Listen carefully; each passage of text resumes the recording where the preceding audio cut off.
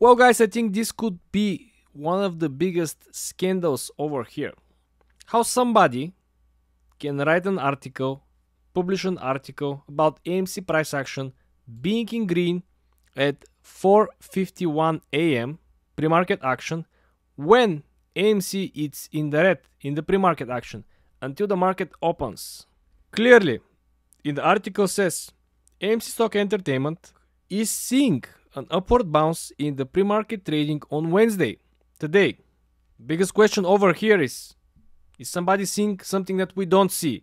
Somebody knows what will be the price action hours ahead. Does this mean that some of these medias receive information that is not publicly available?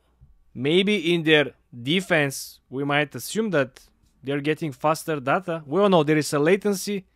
The closer that you are to the exchange, the faster you will get data. We all know that. This is why a lot of these trading firms are based very close to the exchange.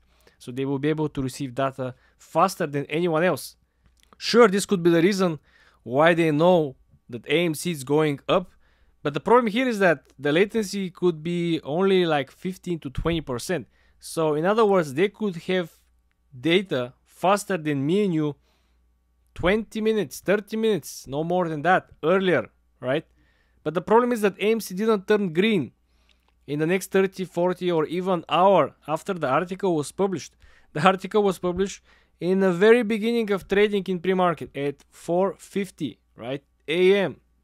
Remember, we used to see a lot of these dumps, a lot of these sell-offs. Somebody tends to dump millions of shares in pre-market very straight at 4:50 a.m. when most of the people are sleeping. Even day traders are sleeping this time.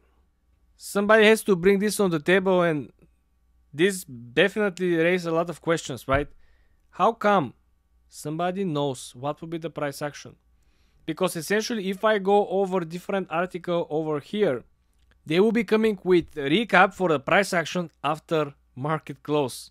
So you can see over here why this AMC investment tanked today.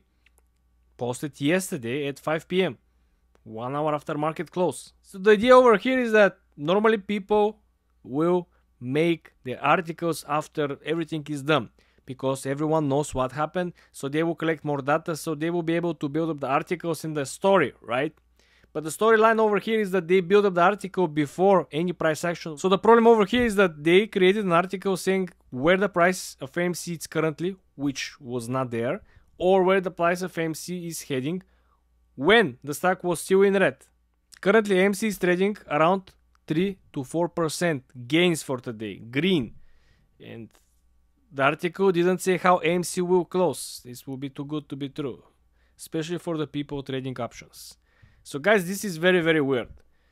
I don't know. This is even crazier than any glitch that we saw in numbers. We saw glitch of short interest 50%.